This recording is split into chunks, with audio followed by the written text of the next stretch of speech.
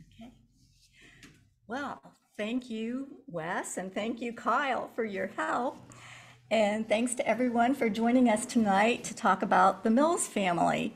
I'm sure all of you have heard of the Betsey Mills Club, and maybe you've even heard of Betsy Gates Mills, the woman for whom it was named, but rarely do we talk about the rest of the Mills family. So we're going to try to enlighten you this evening on the Mills family that's behind the Betsey Mills Club and all of the contributions that they've made to the community through the years. And for my part of the program, I'm going to talk about the very early Mills family in Marietta because they've been a part of Marietta since the very beginning. And then Scott and Jerry will continue with the rest of the story about the later Mills families. The Mills family originally came to Marietta from the Boston area where they lived in the late 18th century. John and Abigail Marshall Mills were the parents of 6 sons and 2 daughters, and all 6 of their sons had something to do with Ohio, but the daughters didn't come here or have anything to do, so we're not going to talk about them tonight. I'm going to try to focus mainly on William Mills and his wife, Sally Bowman, who were the progenitors of the Mills family in Marietta. But the first of the Mills to have an interest in the Marietta area was John Mills, the oldest of the Mills brothers out of Boston. And what you see here is a painting of John Mills that was owned by the American Revolution Institute of the Society of the Cincinnati. Sorry. Thanks. John Mills, as you can see, was an officer during the American Revolution. And after that, he came into Ohio and resumed his military career in Western Ohio, where he was Adjutant General of the United States troops during the Indian Wars. He was also the commander of Fort Greenville, where the treaty with the Native Americans was signed to end the Indian Wars in 1795. And then the document that you see on the left of the screen is from the minutes of the Ohio Company of Associates. And I think probably everyone here also is familiar with the Ohio Company, that group of Revolutionary War veterans that joined together and purchased land here in southeastern Ohio and founded Marietta. Well, you can see this is the minutes from their meeting in Boston in 1786 in March. They met at the Bunch of Grapes Tavern, and this was the meeting where they actually founded the Ohio Company. And you can see John Mills' name right next to the red star. He was one of the delegates. There are only 11 delegates there, and he was one of the delegates from Suffolk County, Massachusetts. And he later owned 2/5 of a share in the Ohio Company. So we think this is probably where the Mills family got their initial interest in Ohio. William Mills, the one who had the most to do with Marietta, also served in the American Revolution. And following the war, he married Sally Bowman in 1785 in Massachusetts. And William, along with his brother Charles, is named on Rufus Putnam's list of the settlers who arrived in Marietta in 1789. And their younger brother Benjamin is also on this list, but on another page. While William spent much of his time here in Marietta, Charles and Benjamin went on to settle in Gallia County. And here's another little family tree that shows the Mills family. It's the family of William and Sarah Bowman Mills. When William came to Marietta in 1789, he had left his wife and children behind in Massachusetts. And they had 3 children there. And you can see that in 1788, they had a daughter born, and they named her Marietta. They were so excited about Marietta being founded in 1788 that they named their 3rd child Marietta. By 1792, William had brought his wife and children to Marietta, and they had a house at the Point. The Point is the area down where the Muskingum and the Ohio join together, and it's the vicinity of the Lafayette Hotel today. And you can see on the list of residents at the Point is Captain William Mills, and living right next door, number 11, is Dr. Jabez True. At least his office was there. And you can see they were right next door on the sketch of the Point. And other than the fear and the hardships of the Indian War, things were going pretty well for the Mills family about this time. William Mills had been appointed captain of the artillery of the local militia company, and another son was born to them named John Mills in 1795, and you'll hear a little bit more about him later. He had played an important role in the story of Marietta.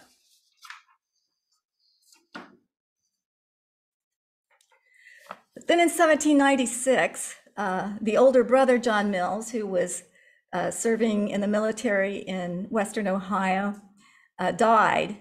And you can see here, he must have been a fairly respected military man in the West, because the residents of Darke County and Greenville erected this marker to him. And Major John Mills left much of his estate to his brother William, half of his estate to his brother William, and made him the executor of the estate. So William Mills left Marietta at that time and went west to attend to his brother's land and settling up the estate. And by 1801, he was living in Vincennes, Indiana, deeply in debt. And he was gone so long that Sally Bowman Mills, his wife, had had enough by 1801, and she filed for divorce. So the document that you see here in the background is the deposition of Griffin Green, Sally's neighbor, on her behalf. And Griffin Green was one of the directors of the Ohio Company, and he was one of the pioneers of Marietta. And what Griffin Green has to say sheds a little bit more light on the Mills family situation as it was in 1801. And Griffin Green says that William Mills has unreasonably absented himself from his wife and family without just cause. That Sally has supported herself and family by her own industry, while William was in dissolute indolence, dissipating a property bequeathed to him by his brother, the late Major John Mills. Last winter, William returned to his family, but conducted himself in a manner so abusive and menacing to Sally as to excite in her such alarming apprehensions for her personal safety, while William lived in a state of wild intoxication. Then the dwelling house and furniture of William and Sally was sold at sheriff's sale for payment of William's debts. William left Marietta in March and went into the Indiana Territory, from whence he has not returned. And I do declare that Sally hath at all times conducted herself with uncommon industry and due economy for the support of herself and children, and has the esteem of the respectable inhabitants of the town of Marietta. So the Supreme Court couldn't argue with that. And so the Supreme Court of the Northwest Territory approved an act for the divorce of Sally Bowman Mills from William Mills on December 19th, 1801. And that was one of the first divorces in the Northwest Territory.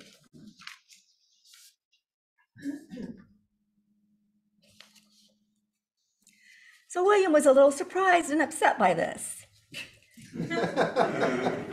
So he wrote to his attorney, Paul Fearing, here in Marietta, about the disagreeable business.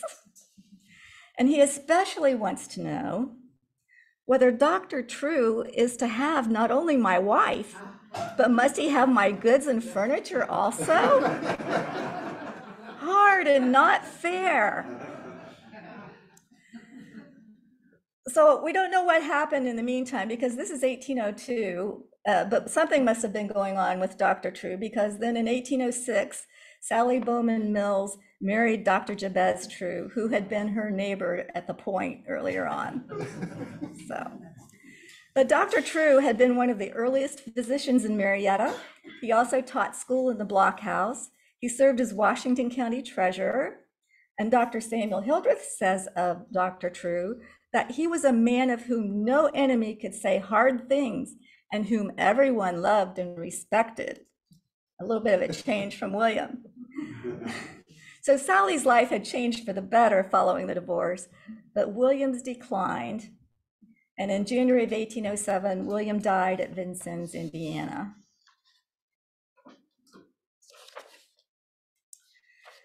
But Sally Mills True and her new husband Jabez lived prosperously in Marietta for the next 16 years, raising Sally's children until Jabez True died during the epidemic and sickly seasons of 1823 and left nearly all of his extensive property to his wife, Sally.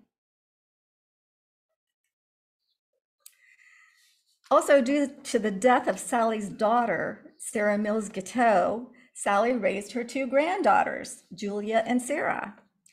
Her granddaughter Sarah married Professor John Kendrick of Kenyon College in Gambier, who later became a professor at Marietta College. And Sally spent the last 2 years of her life in the family of her granddaughter in Gambier. And the document you see to the right of the screen here is a letter from Sally's grandson-in-law, John Kendrick, to her son, John Mills, who was still living here in Marietta. And he speaks of Sally's final illness. She was very feeble in the June of 1836. And he says that it has weighed heavily upon Sally's mind to think that the prospect was growing more faint, that she should be again able to visit Marietta. So Marietta is where her heart was, and she did manage to make it back to Marietta and died here on August 24th, 1836, and she's buried in Mound Cemetery. Her obituary that you see on the left of the screen states that the best eulogy is to say that to those who knew her, no eulogy is necessary. So I'm wondering if William Mills had stayed in Marietta and lived, what kind of influence he would have been on the future generations of the Mills family. He certainly was a courageous patriot and pioneer, but he was not cultured, he was not well educated, and not very religious. But yet that seemed to have been cultivated, that type of atmosphere in the family of Sally Bowman Mills True and her husband Jabez. So we wonder who was the real influence on the later Mills generations. So I'm going to leave Scott to tell you more about them.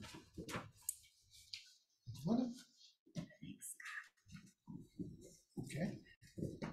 We'll do a little bit of camera focusing here. Good. Okay. So I'm going to continue on with what Linda began with, and hopefully address some of the very frequently recurring names that you'll hear over and over and over again, and try to lay these out in more of a genealogical chart version here to hopefully dispel some of these recurring parts of this.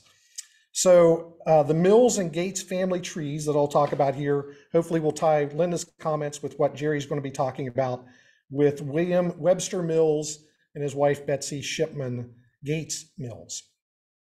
At the top left, this is the Captain William Mills that Linda was just talking about, who was remarried, his widow remarried, not widow, she probably thought she should be a widow, who remarried Dr. Jabez True after their divorce. Captain Mills was the only, as Linda talked about, the son of Colonel John Mills, and the Colonel John Mills, again named after his grandfather, was again in the middle part of this particular screen here. He went to work at the age of 18 for Dudley Woodbridge, the very first merchant here in Marietta, and by the age of 21 was running the store for Dudley Woodbridge. He worked in the mercantile business for over 40 years. He was a Marietta College trustee from their very earliest part and founding of that college. He also served as their treasurer for many years without pay. He became president of the Bank of Marietta starting in 1824, and later the Marietta National Bank, as well as the president of the Marietta Chair Company, one of the largest employers in the area for many, many years. When his bank wasn't able to approve many of the loans that people came to get secured because of their inability to pay back those loans, Colonel John was also said to have personally funded some of those requests out of his own pocket to aid in a great act of charity without a lot of great fanfare within the community.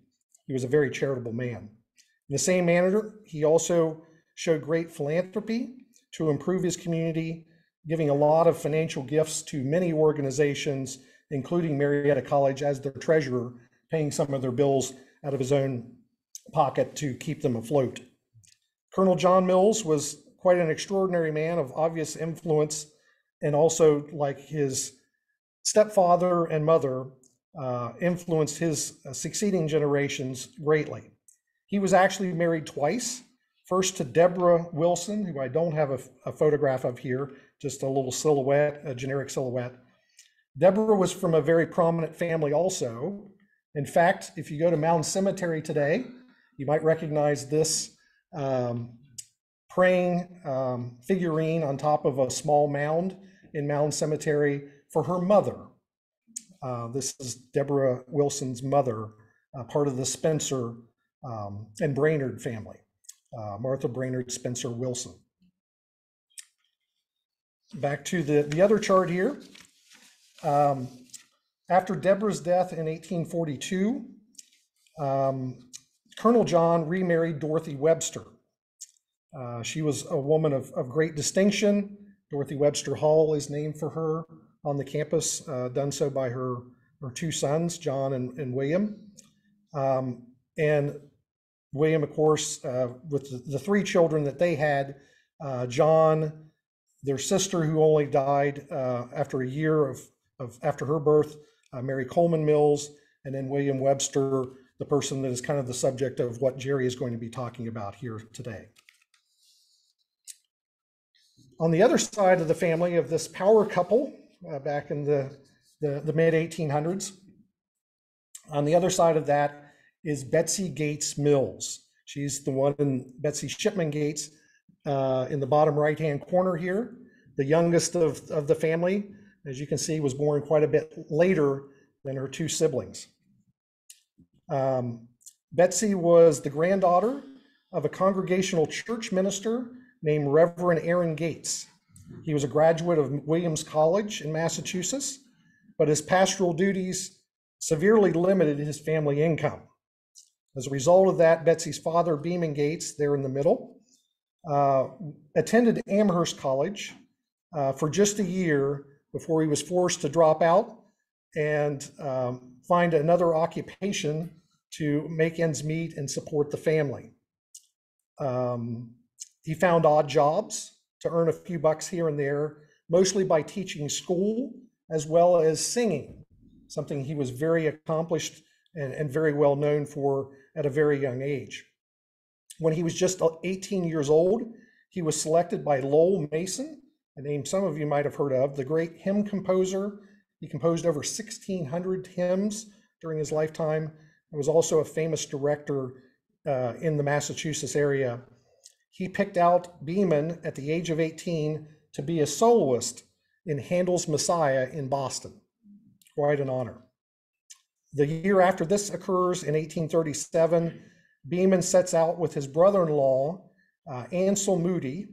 They have plans to travel to New Orleans for better job prospects for Beeman, but also to get his brother-in-law Ansel a place that has a little bit better weather to hopefully improve his failing health. They traveled from Massachusetts, eventually came down the Ohio River, and because of some of those health issues, they were forced to get off of the boat temporarily here in Marietta, where his health slowly improved to a point where they were able to reboard another boat to continue on down toward New Orleans.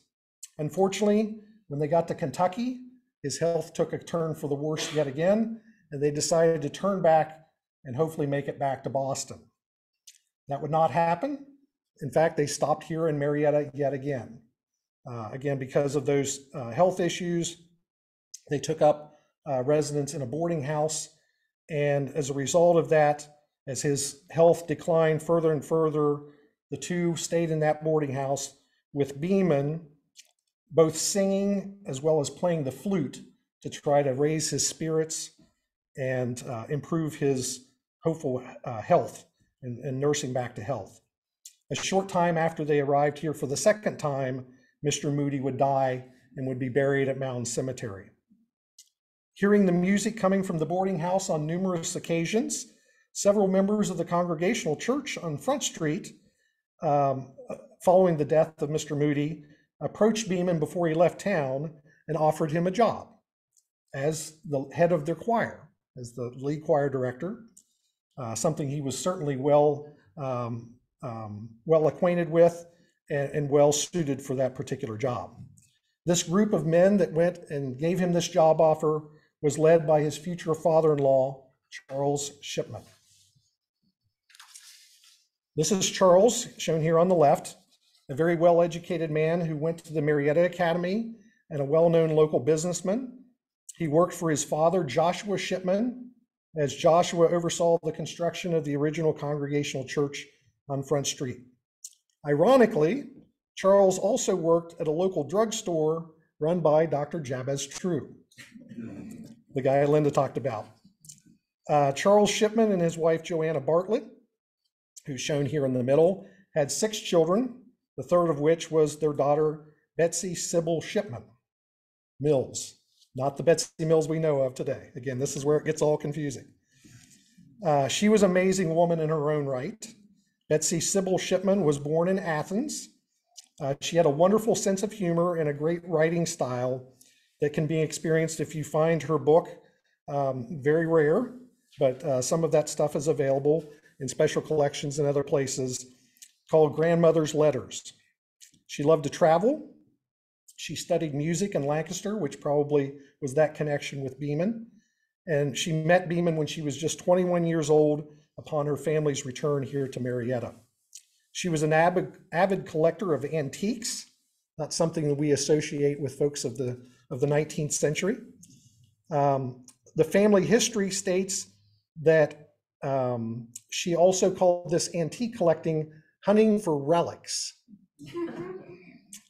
She describes her hobby in one letter to one of her children with this quote: "I came home and found your father wondering where I had gone, but he knows that the town crier will hunt me up if I was lost. So he was waiting very patiently to see if I came home all right before he sent out the crier to round her up. With the bell and the cry, 'An old woman is lost, an old woman is lost. She dresses in black and goes about hunting up relics. An old woman is lost.'" She had a great sense of humor here. Her family also was always her number one priority, but a very close second, even ahead of the relic hunting that she was often engaged in, was her love of genealogy. Again, not something that you think of with the 19th century folks. In 1876, she wrote about her plans to travel to the genealogical library in Boston by saying this: "I am anticipating a great deal of pleasure in spending an entire week or more there." She's a woman after my own heart, takes her vacation and goes to the library.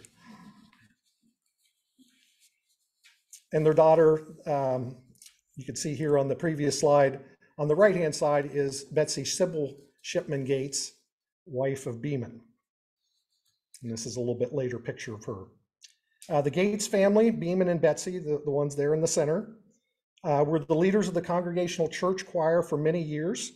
After establishing himself as the choir director, Beeman went into several business ventures. He took over the ownership of the Marietta Intelligencer newspaper and edited that newspaper for many, many years. He was involved in the very early sale of lubricating oil produced here and sent off to markets in Europe. He established the First National Bank of Marietta and ran that institution until his son-in-law, William Mills, took over. He was a Marietta College trustee and also helped to bring the Marietta and Cincinnati Railroad project to fruition, becoming its vice president and superintendent. And I'll wrap up the genealogy portion of this by saying Beeman and Betsey had 3 children that are shown here.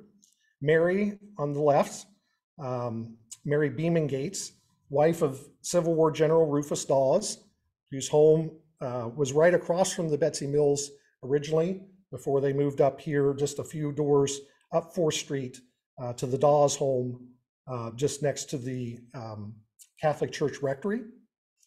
The center is Charles, their only son, a Marietta College student who would prevent General John Hunt Morgan's raiders, Confederate raiders, from crossing the Buffington Island Ford, along with other members of the Marietta and Athens County militia that prevented Morgan from crossing the day before the battle, which would lead to his capture of many of his men and their eventual flight to northern parts of Ohio before the rest of the group was captured. Charlie wanted to get back into the action, but the family was very hesitant of letting him do that with his studies still ongoing. But in May of 1864, they finally relented and allowed him to join up for just 100 days, a group that was going to put a final end to the war with one final push. So in May of 1864, he boarded a train with a lot of other Marietta and Washington County veterans.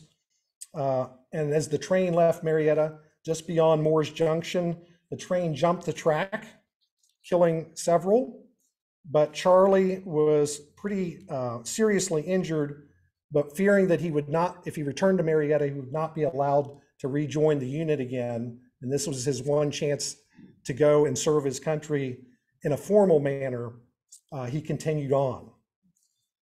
As they reached Harper's Ferry, his wounds and injuries could no longer be hidden, and he was put off the train, went into a hospital, and they found out it was much more serious, called the parents, who rushed to his side, only to learn when they got there that he had passed away. He would die in the hospital before they ever got there to say their final goodbyes. And finally, Betsey, the namesake of the institution, which we all know here in Marietta, just about a block and a half from Marietta, which is this institution in the top left-hand corner for folks that aren't quite as familiar with it. The Betsey Mills Club, this is the end of my particular portion, has a direct connection between those Mills family and the castle here. The last owners of the castle were the brother and sister, Britton and Stuart Bosley, who are pictured in the top right-hand corner, with Betsey and William in the bottom left-hand corner. After Britton's death in 1989, Stuart made arrangements to transfer the house and property upon his death. And after several conversations, that was finally completed following his death, forming the Betsey Mills Corporation. Because of the proven track record of over 60 years of service in the Marietta community, Stuart had documents drawn up to transfer this beautiful structure, as he put it, quote, a historical asset for the city of Marietta, with such asset to be used for educational and public purposes, unquote. Stuart died in 1991 before all the details were finalized, but his wishes were fulfilled with the formation of the Betsey Mills Corporation that also included the castle. That relationship continued until just last year, in 2021, when the castle spun off and formed their own independent nonprofit corporation. In the same spirit that the Gates and Mills family established, they established an enduring legacy of commitment to education and the betterment of their community for both institutions, the Betsey and the castle. And both, I believe, are thriving today. It's good to have Carrie Jean, the director of the Betsey Mills Club, here joining us today. And at this time, I'll turn it over to Jerry to tell William and Betsey's story.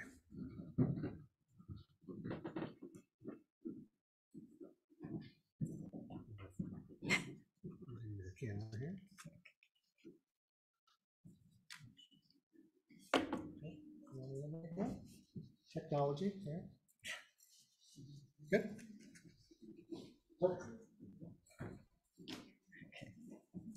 Well, Linda and Scott have shared the background about the Mills and the Gates family. Now, I have the privilege of introducing you to William and Betsey Gates Mills. William was born in 1852 and Betsey was born 1 year later. They were both blessed, as Scott has shared, with wonderful parents who were highly respected and contributing members of the Marietta community.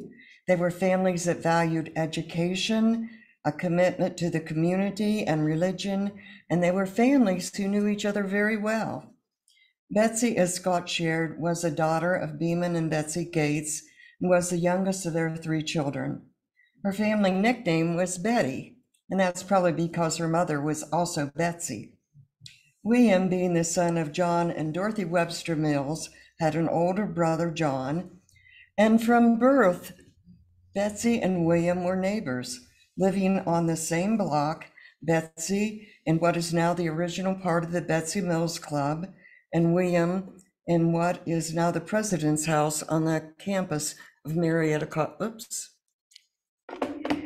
And I'm sure you recognize these, William's home being the president's house, Betsey's home being the original house. And by the way, for you Congregationalists, it was once the parsonage of the Congregational Church. And then down below is Millgate, which is a home that was built later, and I'll talk about that a little bit more later. We have very little information about their childhoods, but we can presume that they were playmates and friends. Chances are the college campus was their playground, but William didn't always want to play with Betsey.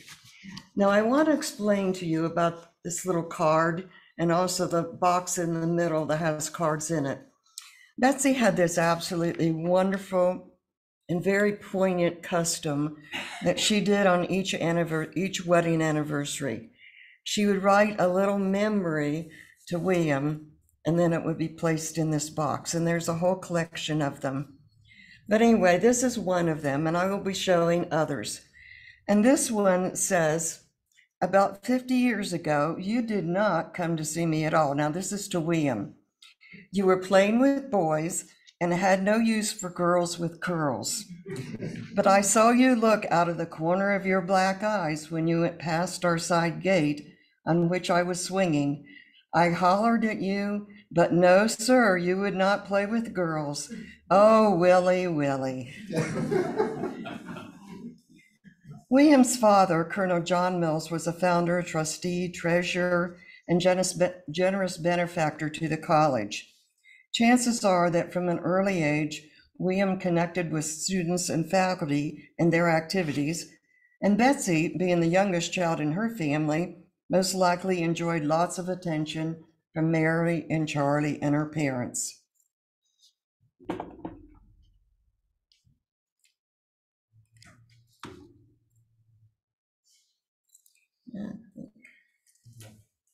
I got out of order here. Okay.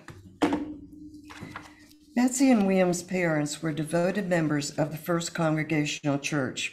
From a young age, Betsey and William participated in church activities, and guess what? They joined the church on the same day in 1869. I will later share how this commitment became a devoted mission in both of their lives.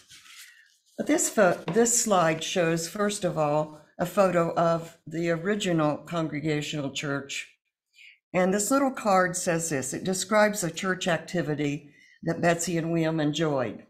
It says, do you remember how fond we were of trimming the church 43 years ago? Do you remember how you went into the gallery and put up evergreens while I stood below and admired your skill? Oh, you were such a wonderful boy. And I have included, you'll see the colored strange photograph there. I put that there because I want you to know that tradition continues. We still, as the Congregationalists here know, we still decorate the gallery.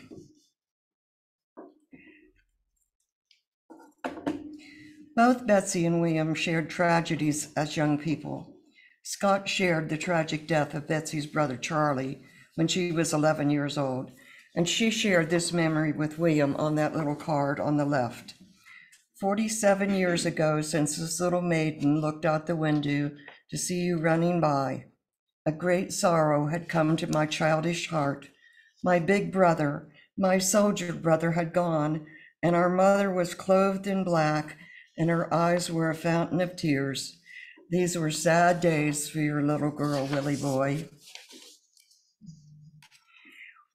William, in the right, also suffered a personal tragedy.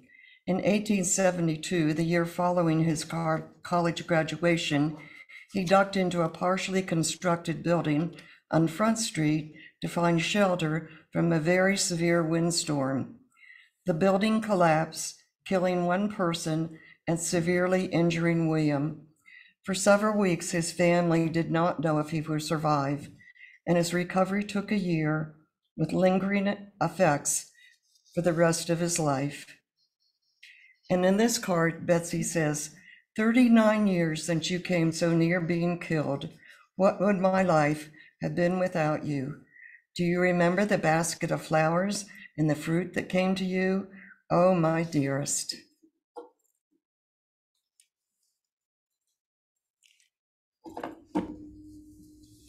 We do know that William attended the Marietta Academy, which I gather was sort of a high school for high school instruction, and that Betsey attended Ipswich Female Seminary in Ipswich, that's a hard name to say, Ipswich, Massachusetts, for post-high school instruction.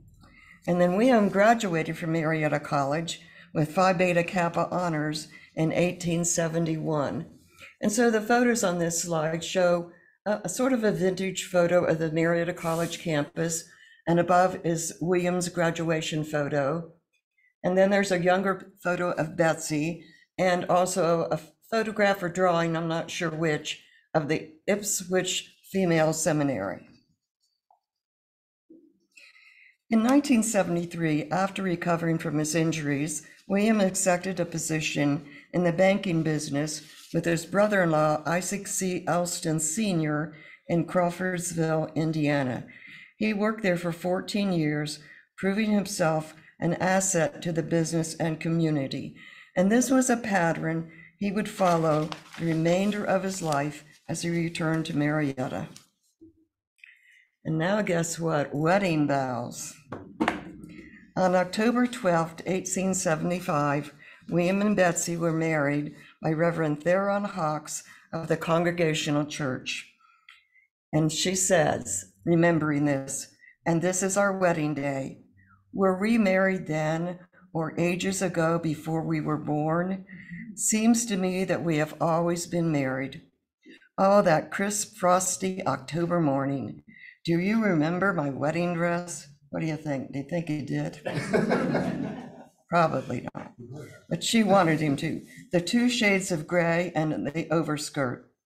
How Mrs. Andrews and Aunt Lucina cried, but we shed no tears. Thus began our new life. So then Betsey also moved to Indiana, where she also became very involved in community activities. And even after they moved back to Marietta, they continued their contacts with their Indiana friends throughout the rest of their life.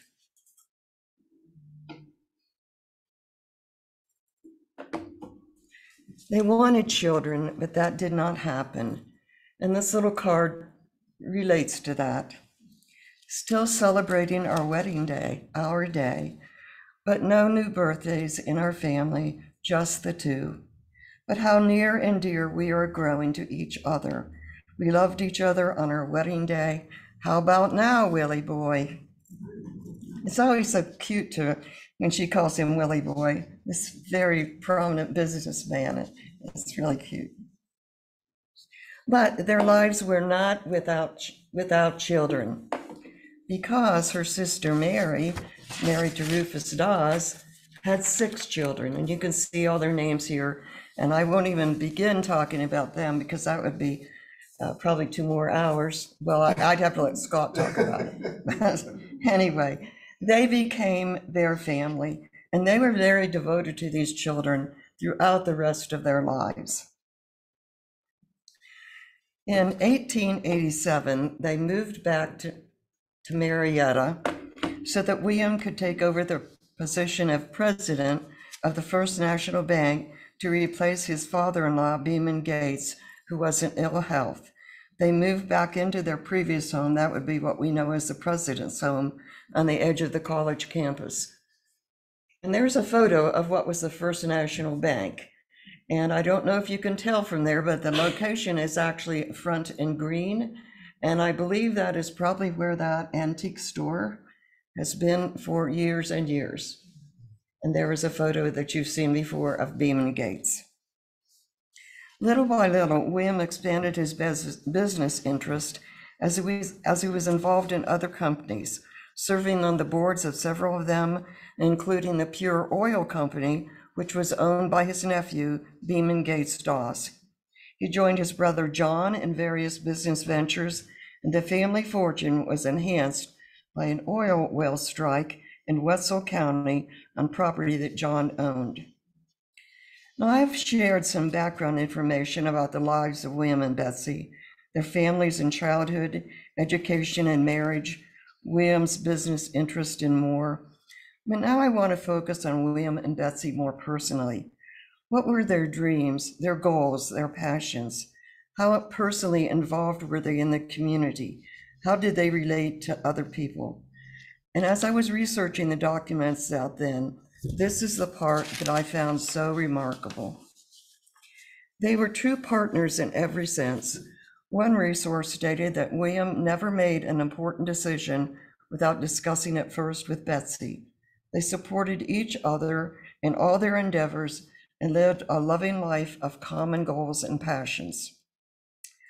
Documents show that there were three main passions in their lives: Marietta College, their Christian faith in the church, First Congregational, and women's rights.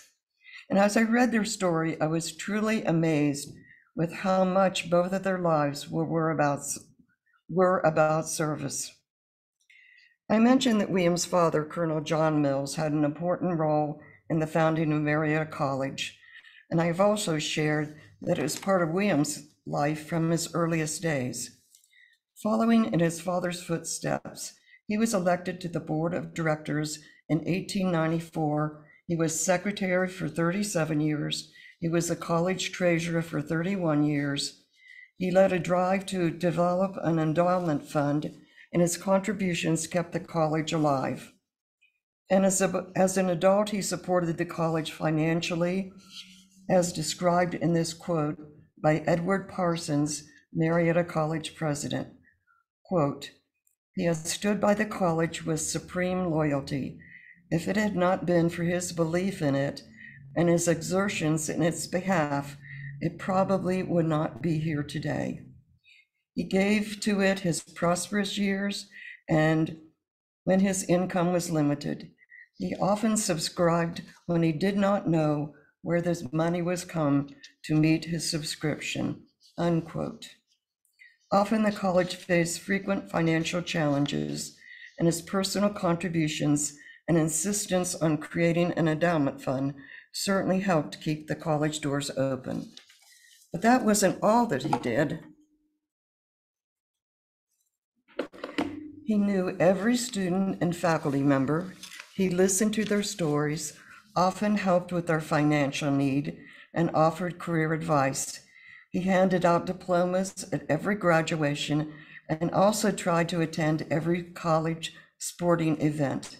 And Betsey was equally involved with the students, listening, helping, and welcoming them into their lovely home, which was regarded as a part of the life of the college. And here I've just picked out a few vintage photos, and these were the type of things that William probably would have attended. Of course, a picture of the campus, the 1925 Marietta College baseball team, a class picture from 1917. And if this is true, he would have probably known almost all those students. And then a photo of the 1929 Marietta College football team, and the arrow points to a pretty famous student and future person involved with Marietta College, Don Drum. Both Betsey and William were deeply committed to the Christian faith and to the First Congregational Church. As I previously mentioned, they were members from their youth and grew even more devoted as they became adults. William assumed every leadership role you can imagine. He was treasurer of the First Religious Society, which is still to this day the financial arm of the church, teacher of the Mills class, named by its members in honor of William and Betsey. And guess what? The attendance was often near 100 members coming to Sunday school. Betsey also taught Sunday school, a class for young men. She was involved in all kinds of church projects and groups, especially the Women's Missionary Society, which met at their home for many years. She was acquainted with every member of the church and never failed to welcome each new member in a personal way. So this photo shows a picture of the Mills class, and that doesn't look like 100 people, so this was probably one of the days that they didn't have quite that number, but still a lot of men coming to Sunday school. And down below, there's a newspaper clipping and some minutes from the Female Missionary Society. The one on the left is a history of the Female Missionary Society. What's amazing is that it was started in 1819. And, you know, when we go through the records, we can find times when they contributed to the Civil War. They made blankets, they had fundraisers. And then the next one over here on this side is from June 6, 1919. So 100 years later, they had a meeting. And you can't read the minutes, they're very hard to read. But basically it says there was a meeting on June 6, 1919. They met at Millgate, and some people drove their automobiles, but they had actually their own trolley stop. So some of them came on streetcars, and that there were 60 women present. Both Betsey and William were deeply interested in missionary work, and one of the more memorable experiences of their lives was a trip they took together to the Near East in 1910.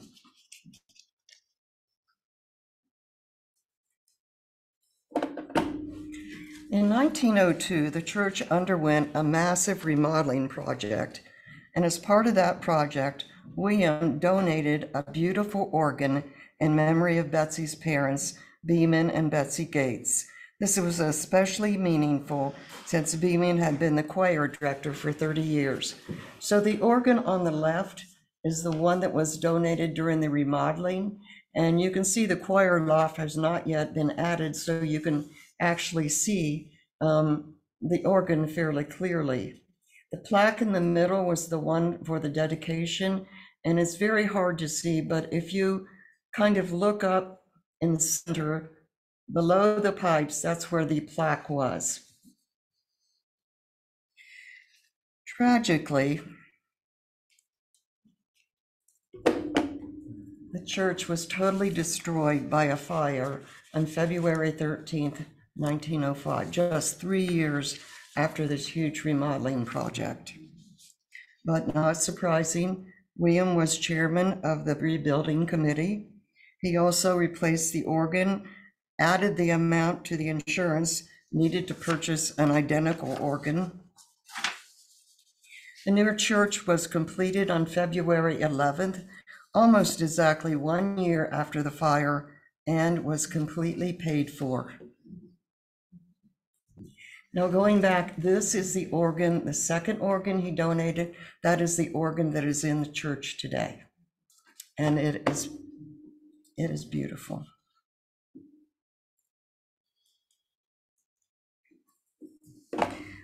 Later, he donated a set of 10 chimes to honor his parents and his wife, Betsey.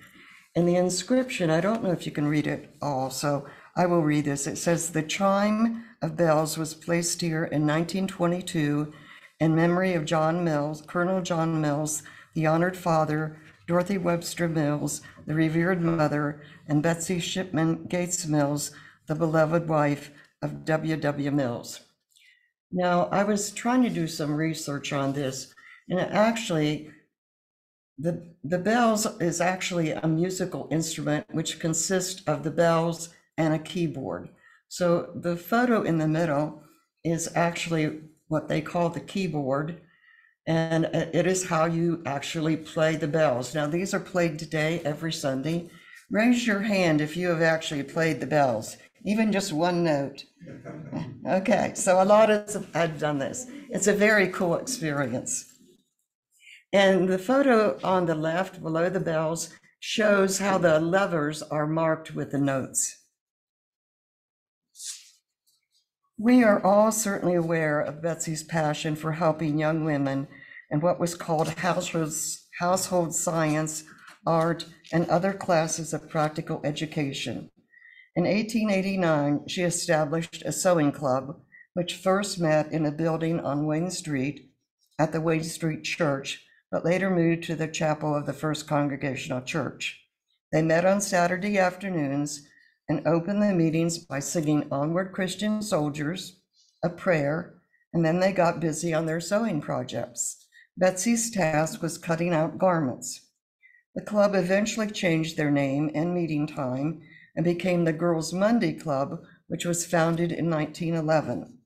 In 1916, William purchased Betsey's former home as a permanent place for her club.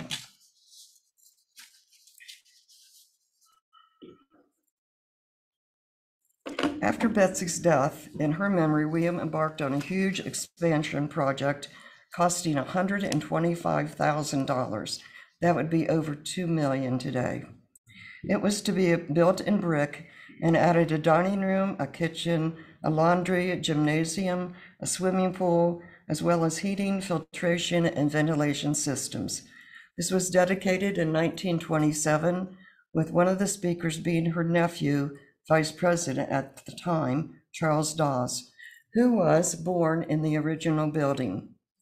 As we all know, this has remained a vital institution in our community to this day. And I can't tell you how much it has been a part of my life, particularly when I was a younger person. Their story would be incomplete without knowing that William and Betsey frequently helped needy individuals who knocked on their door asking for assistance. According to archival records, they always listened to their stories and tried to help them in whatever way they could. Another illustration of their generosity is through their efforts to provide school lunches for students who needed them. Since there was no agency with funds to support the program, and the school lunch program was on the verge of being abandoned, Betsey stated, "Then I will do it myself. I will not live in a community where there are hungry children." In 1910, construction began on a home for them outside the city. It was finished in 1915, and they called it Millgate, combining both of their names. It was a beautiful place where they could relax and enjoy nature. They loved welcoming members of their Sunday school class and the women's groups to enjoy their home.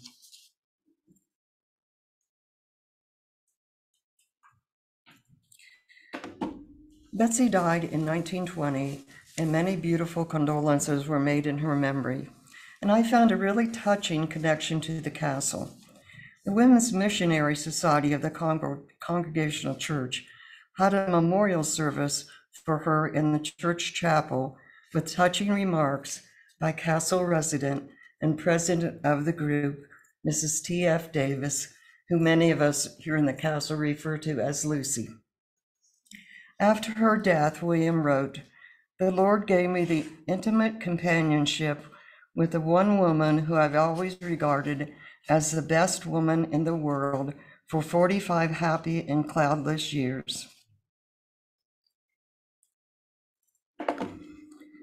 When William died in 1929, there were condolence letters from not only the local community, the region, the country, and even from overseas.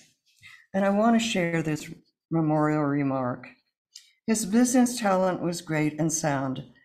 Such things are always noted when distinguished man dies, but they do not tell the real story of W.W. Mills' career.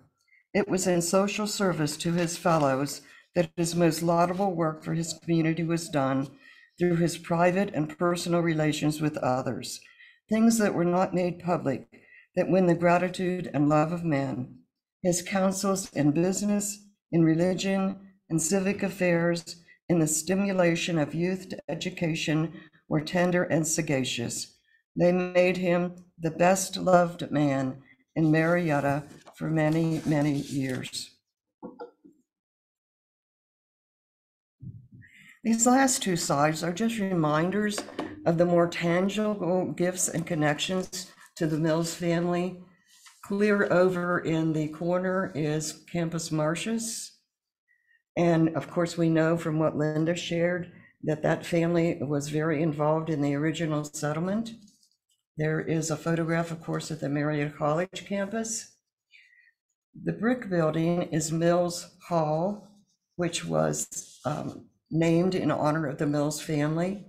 The photo in the middle on the right is Dorothy Webster Hall, the dormitory they donated and named for their mother.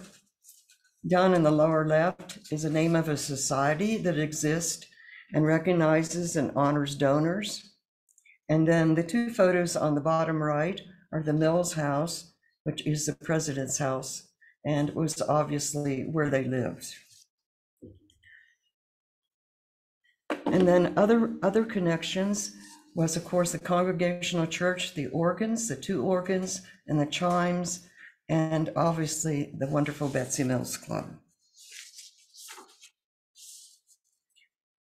It is impossible, however, to measure the service and contributions they made by touching the lives of so many, their kindness, assistance, and love.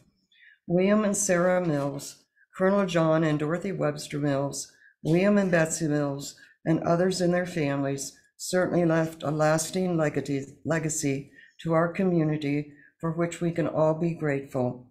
The purpose of this presentation tonight was to share, restore, and cherish their generous spirit, which was a blessing to so many. Thank you.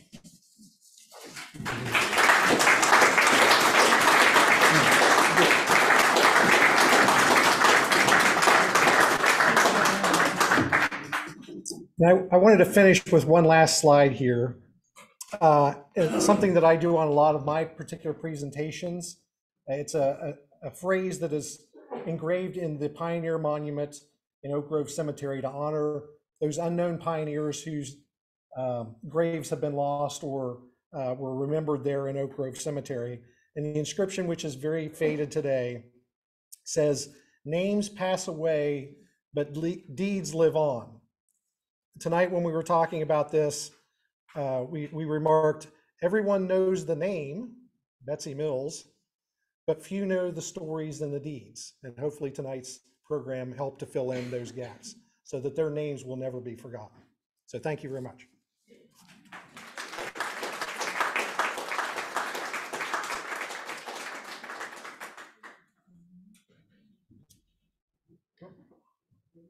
So we will have time for Q&A.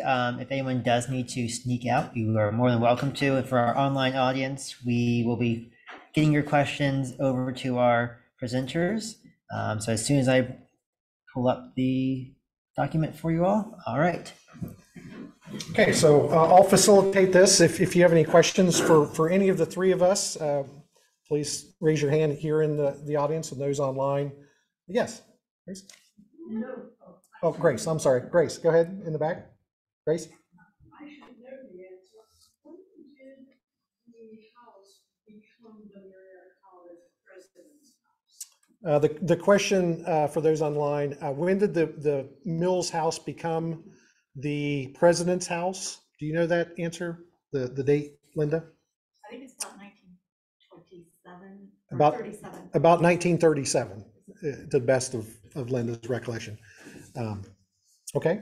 What was the location of the Millgate house? The other question here in person is, what is the location of the Millgate house? For folks in the area, it's out toward Devola, just as you're leaving town and past 821 and the access to go out to the interstate. If you know where the Bible College is located, it's back up in the woods up on top of the hill. There's a road access. If you go out there today, the James house that is newly built, a really large one out there, there's a road that leads back to that house and up over the hill that will lead you up to the Millgate house that was passed down through the family. And the Dawes family lived right down below there as well. We have one online, just an information. Peggy Dempsey, who is her husband's from the Dawes family. It said, "I see an error in the Gates family tree." Oh, that's my problem. It should be Charles Beeman Gates. I'm not sure what I had in that particular one. Yeah, it was Charles Beeman Gates. Charlie, as he was known. He was the gentleman who served in the Civil War, and so desperately wanted to live up to the battle record of his brother-in-law, General Rufus Dawes, and things of that sort, and tragically lost his life simply out of the hope that he would not be able to return. So he wanted to continue on, and his injuries were a little bit too much. We have another one. I lived in the dormitories while putting myself through college at Marietta. I'm so grateful to the Mills for providing this service to women. When did the dormitories start? The one picture that Jerry had up there earlier with just the 3 buildings, there was Alumni Hall, and then Irwin, the one with the tower. And then there was what was called Old Dorm, but which specific dormitory that she's referring to, I'm not sure, but. Maybe the dormitories in the Betsey Mills house. Oh, I'm sorry. The dorm. I'm looking at it from a completely different perspective. Sorry about that. Yeah, there were dormitories. Maybe Carrie Jean, do you have any idea of what the history of when the dormitories started at the Betsey Mills Club? When they did the renovation? Yeah, that's a really good question. They did build some of those things into the process when they combined the house next door and built the dining facility. I think it's reasonable to suspect that unless we find some other specific information on that. But it's still used as a dormitory today, just for women. And again, kind of leads that legacy from that. Any other questions in the room? I have a comment. Yes, Lila?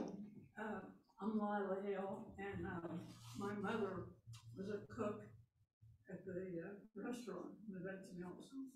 And a lot of the professional men that had offices in downtown Marietta came there for lunch. And there's often that they would serve a banquet at night for some organizations. And I was still living at home and wasn't married yet. And so she would hire me and some of my friends to serve that banquet, and we got 50 cents an hour. Oh, for those online, we have Lila Hill with us this evening. She was talking about her mother working as a cook there at the Betsey Mills Club and serving some of the business leaders that would frequently have dinners there, and even hired Lila as a young girl to help serve some of the banquets that they held there. For folks that don't know, and I always hate to do this, Lila, to talk about people's ages, especially for ladies, but Lila is approaching her 101st birthday, correct? Next. That was 100 in January. It's 100 in January, so 101 in January, this upcoming, just in a few months. So, thank you. Thank you, Lila, and for participating in that. And yeah, she has a legacy there with the Betsey Mills Club as well. Yeah, Dee? The rooms that were there, a lot of girls from the country would come in and they'd get jobs and they lived there. And I had a relative, Eliza Jane Carruthers, was one of the first executive directors there, and she also lived right above her office there. Okay, so Dee was talking about one of her relatives who was, I'm sorry? Eliza Jane Carruthers. He was one of the first directors there at the Betsey Mills Club, and she lived there on the property in the dormitories as one of their very first directors. Yeah, it's a vital part of the community, has been since its inception. Even before that, that particular house, as Jerry mentioned, was the parsonage for the church for a while after the Gates family. And I didn't mention this, the Gates family moved out of that house and offered it to the church for a specific amount of money. And then they raised the money to pay for that particular mortgage.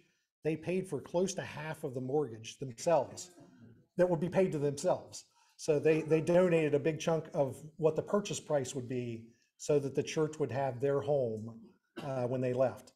They were gone for, I believe, 3 or 4 years, maybe at most. They moved back to Massachusetts and then came back to Marietta. Of course, the house was then the parsonage, and they built a new house near 8th and Worcester Street The carriage house still exists. The house was torn down. The carriage house still exists and was incorporated into what is now the American Legion. If you look at that building, you'll see parts of the cupola from the original carriage house there on the property. So that was the Gates home, which they called Beverly Place because they had moved to Beverly, Massachusetts and moved back. Yes, Jack? I don't think the story would be complete without acknowledging that there was a book written about young Betsey who lived in that Mills house, which at that time was later years was called The Corner. And the Yes. book was called To My Best Girl. Agreed. Written by her future husband. Yes. Yeah. And so I'll wrap it up with this. Jack, who's here in the audience, wanted to point out there is a wonderful new book.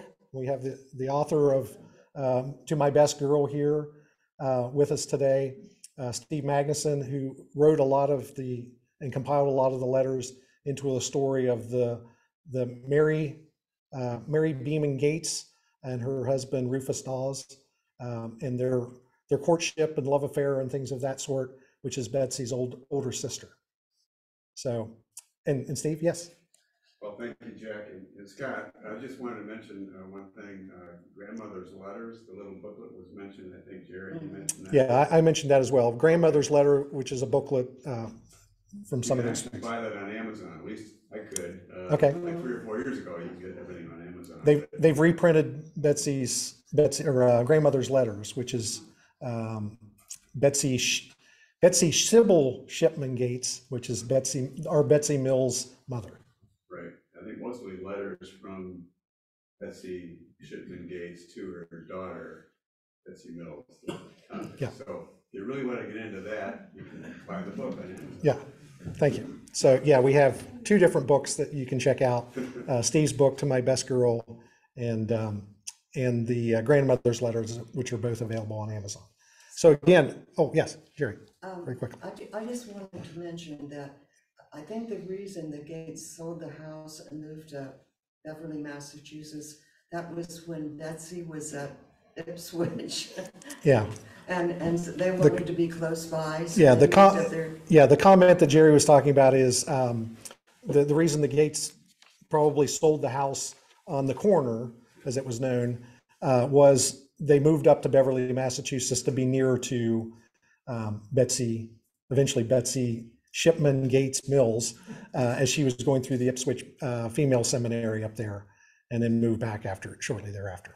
And one other thing I wanted to point out, that those little cards that I showed, Yes. and some of the photographs, they were actually emailed to me from Peggy Dempsey. Yeah. So Peggy, if you're there, thank you very much. Well, yeah, and Peggy Dempsey, whose husband Rich is descended from the Dawes family, said thank you for a thorough and well-developed presentation. She and her husband are the owners of that set of love letters on the anniversaries that they do. And thank you all for joining us, both online as well as in person. Jerry, I wonder Yes. how many little cards were in that box? Do you? I thought she told me 59. Is that Okay. because Steve knows about that The, too. the question is how many of those cards were in the box? I think that's High 50s. October 12th for every year that she knew Will. Yeah, that she called. for every year of her life that she was able to put those together. Okay, because So- they weren't married 59 years, I don't think. I Yeah. think more like 45. Yeah, it was, she wrote Okay. October 12th every year, you know. So again, we're going to go ahead and wrap this up for folks online. And you folks here in the audience are more than welcome to stick around and have some more discussions about this. Again, we want to thank you all for coming out tonight, those online that attended the program, and continue to support all of those organizations. If you get a chance here in town, stop and visit the Betsey Mills Club and that legacy, and talk to Carrie Jean and the others down there. Great work that they're continuing to do as they're approaching their 100th anniversary of the founding of that great institution. So again, thank you all for coming.